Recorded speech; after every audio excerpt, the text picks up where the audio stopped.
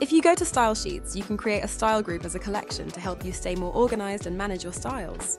Different style sheets within different groups can have the same names, like here. It's easy to drag a style sheet into another group. If there is a conflict, you can rename it.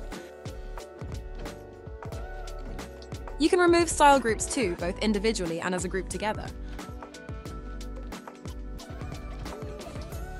This document has many different styles created. If you click on this paragraph, you can see there's a heading 1 applied.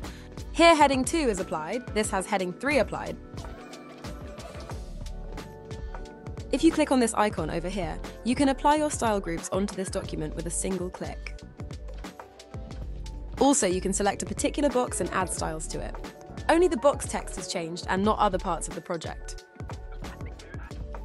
It's easy to import styles from different documents. You can select the different styles, there's no limit.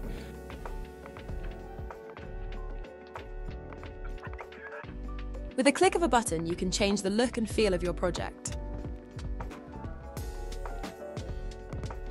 Here you can see the style names are totally different when you compare them. The body has a semantic tag of a paragraph. The quote has a semantic tag of heading 4, also the caption has a semantic of heading 6. Although the names are different, when you click on this button, it will search based on semantic tags.